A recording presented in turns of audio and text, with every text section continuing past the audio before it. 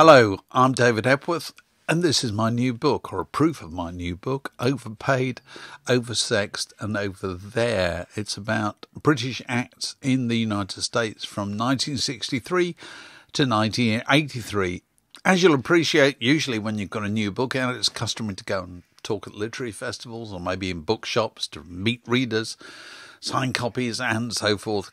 As you'll appreciate, that's pretty difficult in the current situation, and so what I hope to do as a bit of a substitute is using the miracle of this platform to do a series of stories, observations, vignettes about the period covered by the book, and also offer those people who want it the opportunity to get a signed copy.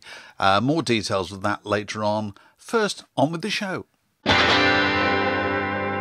On November the 29th, 1963, just a week after seeing her husband killed alongside her in Dallas, Texas, Jackie Kennedy sat down with a reporter from Life magazine, and she talked about her late husband. And one of the things she talked about, interestingly, was this long-playing record, which is the Broadway cast recording of the Lerner and Loewe musical Camelot, which is very popular at the time and was a favourite of John F. Kennedy. He particularly liked the final song, where the refrain is, "Never let it be forgot that once there was a plot that for one brief shining moment was known as Camelot." And as a consequence of that interview, the Kennedy era has gone down in history as the lost era of Camelot. It's interesting because this is the kind of entertainment that America probably associated with Britain back in 1963.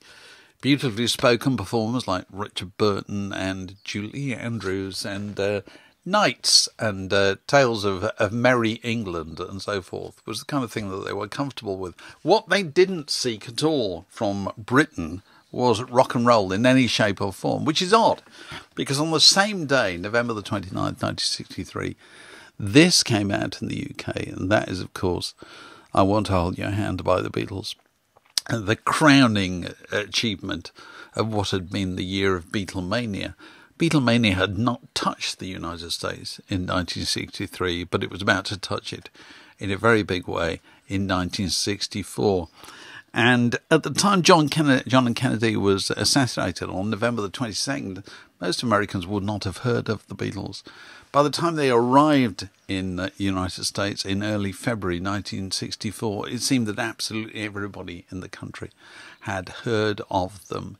And this was a lot to do with the massive speeding up of the rate of communication in those days. The assassination of Kennedy is the one event that everybody who was alive at the time remembers exactly where they were when they heard the news of it. The funeral of Kennedy was the biggest gathering of people in front of a television set to witness a live event that had ever taken place on the planet. Nobody thought would ever be equalled. Of course, it was equalled on February the 9th, 1964, with the Beatles, who'd flown in to an airport which had just been renamed in honour of the dead president. When they played at the Ed Sullivan Show, even more people watched that programme. And so you'd had a great gathering for a wake in November and then a great gathering for a party in February. And you can't help think there was some connection between the two. But certainly the British invasion had begun.